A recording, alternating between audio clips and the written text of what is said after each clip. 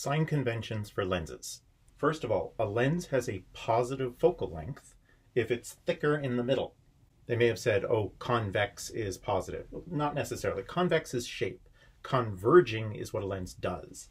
Converging lenses have positive focal length and they're thicker in the middle. That's how you can tell. If they're thinner in the middle than on the edges, the focal length is negative and it's a diverging lens. Converging lens, like a magnifying glass. Diverging lens, magnification, as usual, is negative if it's upside down and positive if it's right side up.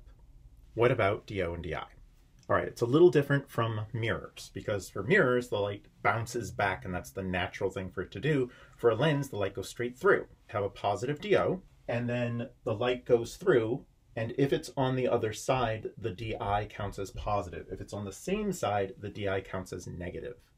So this is a diverging lens. The DO is positive, but the image is on the same side, so DI is negative. That leads to a positive magnification. Sure enough, it's right side up. And the focal length is negative because it's diverging. Notice I put X's for the focal points for a diverging lens.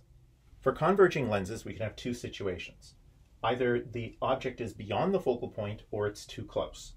If it's beyond the focal point, the light goes through. This is the all positive case. Positive DO, positive DI forms a real image on the far side. And the focal length is positive because we're talking about a converging lens. If the object is too close, though, the beams are not able to bend all the way together, and so you have to backtrack and you get a virtual image that's upright and enlarged. Magnification's positive because it's right side up. DO is positive as usual. DI is negative because it's on this side.